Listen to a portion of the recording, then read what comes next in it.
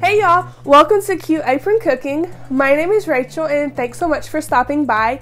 As January comes to a close, I cannot believe how fast this month has flown by. And so for our very last episode of this month, we're going to be making Cajun fish tacos. So let's go ahead and get started.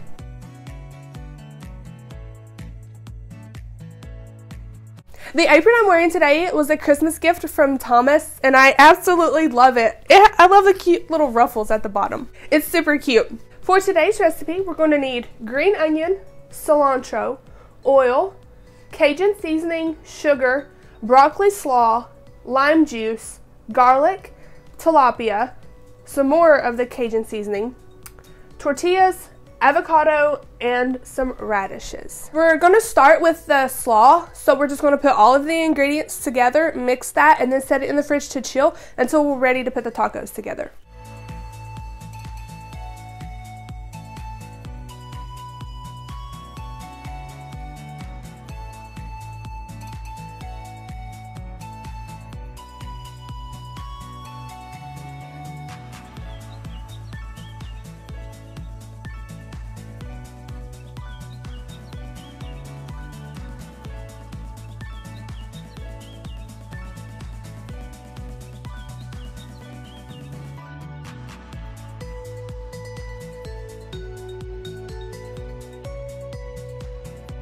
Okay, so just a little tip for anyone that's never used like a handheld juicer.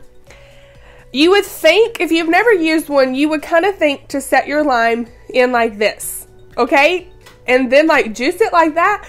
That's how I thought in the beginning when I first bought this, because I couldn't figure out how to use it. And I was actually watching a cooking video like a little bit after I'd bought this. And you're supposed to put the lime in like this. And then this part squishes all the juice out of it. So hopefully that tip is helpful if you've never used one of these. For the tilapia, I'm going to be using a grill pan just to get the nice grill marks on it. If you don't have a grill pan, that's completely fine. You can use any pan that you like. We'll go ahead and heat this pan on medium for about 5 minutes and then drizzle just a little bit of oil in it. While that pan is heating, we're going to take our Cajun seasoning and sprinkle a little bit on both sides of the tilapia. Before you season the fish, you want to go ahead and pat it dry with a paper towel so it's not super wet. We'll let these cook for about 4 minutes on each side until they're white and flaky.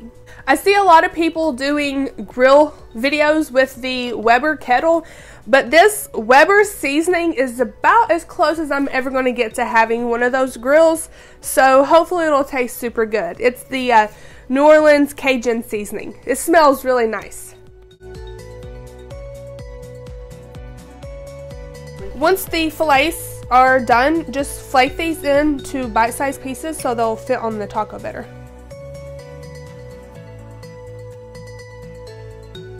While we're waiting for the fish to cook, we're going to work on some garnish for the tacos. The first part we're going to work on is the radish slivers. What you'll do is just rinse this off and then cut the root off, and then we're going to use a mandolin to slice them like paper thin.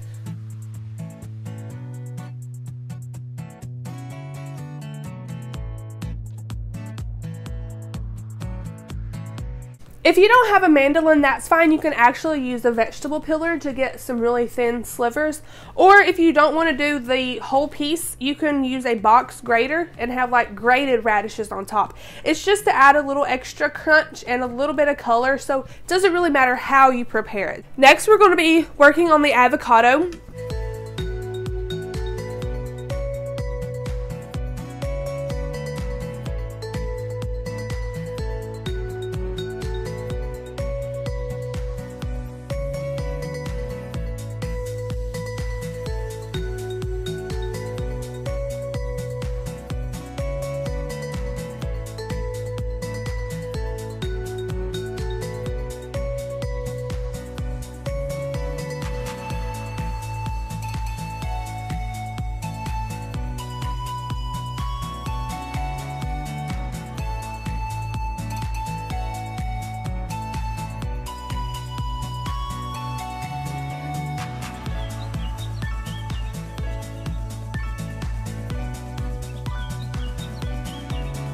When I was at the store picking out the tortillas for the tacos, I came across these adorable little street taco tortilla shells, and I had to get them.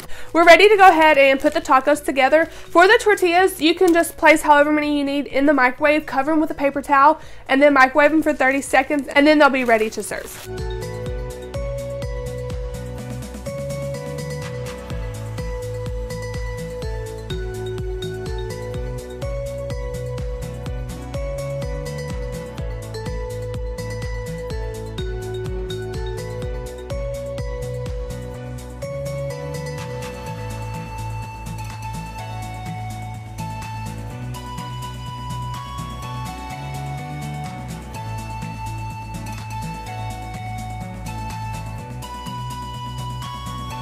The radishes I was using, they were a little bit too big, so after I sliced them, I cut them in half so they looked a little bit better with the smaller tacos. Before we taste the tacos, I wanted to show you a couple of towels that Kay bought me today. They're super cute. This one says, "Don't flip out." "What's shaking?" And this one is, "I'm sorry for what I said when I was hungry. Just beat it." So it's taste time now, and Brooke is here helping me record and tasting. So go ahead and grab one. These look super good. They do. I'm very excited about the fish because I love seafood.